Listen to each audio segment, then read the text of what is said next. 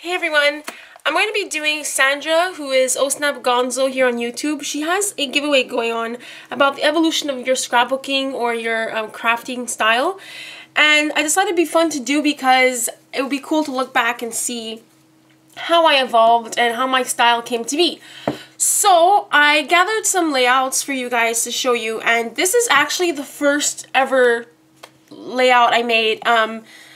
Like, I remember a friend telling me about scrapbooking and I was like, nah, you know, that sounds stupid, it's for old ladies. I wasn't into it. And then, I don't know, I just started, and this is how I started, like, very simple, multiple pictures per page, no decorations, just the title, and like, see, I have one sticker and pictures. And this is how I started. I wanted to document my trip to Punta Cana with my friends, and yeah, so this one I actually like. I like the layout, like, how the pictures, make a square, and I just layered some flowers together. Super freaking simple, like nothing special about this. So yeah, those are my basic first ever layouts. Then I actually, when I started discovering the YouTube community and how amazing scrapbooking is, I wanted to make things more fancy. And this is my first ever fancy layout, let's call it like that. And I only made 3 layouts in my life, 12 by 12 layouts. It's not my thing. I don't like doing 12 by 12 layouts. And this is the first one. So this is just like an old tag I made, and then behind it there's like information about me, and I just like some qualities I like about myself. And yeah, I obviously didn't have a color picture, so I printed in black and white with my printer. I want to do like this layering look with this stamp I have, and that didn't really turn out too great. So this is pretty freaking simple. And yeah, then my second ever layout I've ever done was for Patty's giveaway. She used to be known as Colored Sprinkle Girl here on YouTube, and she had a giveaway, and this was my entry to it, and that was the second layout I've ever done. I actually followed a sketch for this. I do not remember where I got it, but I remember following a sketch, and it took me forever to do this page. All my layouts take me forever. I don't like it. So yeah, whatever, this is what it looks like, nothing special. And my third official, I'd say, layout is this one. I actually liked how this turned out. It took me a long time as well, but I have my title and just some layering with some pictures. I mean, some embellishments, and then a cluster on top. I really do like how this turned out, but I would never do it again because it just takes me way too long and it's not my thing. So yeah. After making these cheesy layouts, I turned into smashbooking, and that is basically where my passion started, was all through smashbooks. And my first ever smashbook layout was this one here. It was just like trying to get healthier and just use some cutouts from magazines and stuff. And yeah, I really like how this one, it looks fun, it's busy. So that's pretty much my style, I guess. I like to have busy, a lot of things covering space. I don't like white space showing, so you can see that kind of here. And I did some doodling, so I really like how this one turned out. And then I also have some other pages in my other smashbook that I really like. So just an example, I like layering. So I would say like my style involves a lot of layering and just trying to create dimension with objects and like washi tape and die cuts and stuff like that. And then let me just go quickly to another one. I like this layout as well. In this case, there is white space, but it's not that bad. And because there's lines on it, it kind of removes that all white space for me. I really like how this one turned out. Again, layering, lots of layering, and even layering in sequins and stuff like that. I just think it's super fun. So I really like how this one turned out. Then on this side, these are just some adjectives that I wanted to come up with to describe me.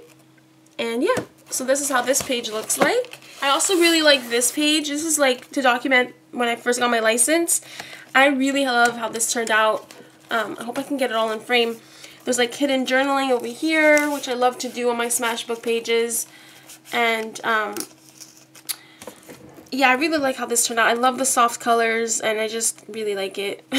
So you can see lots of layering happening, a lot of different stickers and embellishments and stuff. This is another example of one of my favorite layouts. This is super busy, super fun and colorful. I love bright colors, and you see this a lot more in my art journaling. So this is where I kind of try to bring my art journaling to my scrapbooking with, you know, distress stains and bright colors and stuff and stamps, because in my art journal I just love using bright colors when I make mixed media pages or whatever. It's me. I love bright, vibrant colors.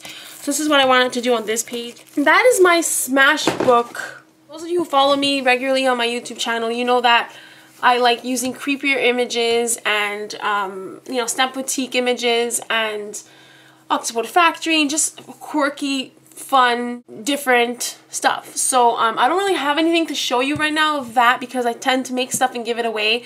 I make everything. I don't just focus on one thing. So I make cards, I make ATCs, I make, you know, Smashbook pages. So I'm kind of all over the place. So I can't really show you the progression of my style right now, but of like using the creepier stuff. But if you guys follow my channel, you know what I mean, and you know, like, you've seen some of that before. And I'm just going to show really quickly my mini album, because this is like the recent thing I made. So I know it's hard for you to see and compare with, you know, my layouts that I made to see how my style has evolved.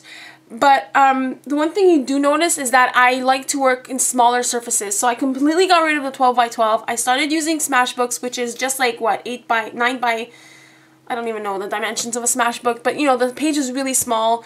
And then I do mini albums a lot now, and when I first started, I remember dissing mini albums. I'm like, those look like a waste of time. I'm never gonna make a mini album. And I love them now. Like, that is completely different. I just love making mini albums now. I think it's a lot of fun, and I think it's my love for smaller spaces. So yeah. I remember when I first started crafting, I also made cards. So I started with those 12 by 12 layouts. I didn't like them. I focused a lot on cards and made a lot of cards using Lawn Fawn. I might actually link my Flickr page to the bottom of this video, so if you guys want to check out my previous, like, early cards that I've ever made, I'll link that down below. So I like smaller spaces, and that's where I tend to gravitate to. And yeah, so just to show you examples again, even though this is such a small space, I layered a lot. Like, you can tell, I love layering. I love using paper, and as my embellishments, like the background, I like to use paper and even like make my own and stuff like that. So like here, this page is super busy.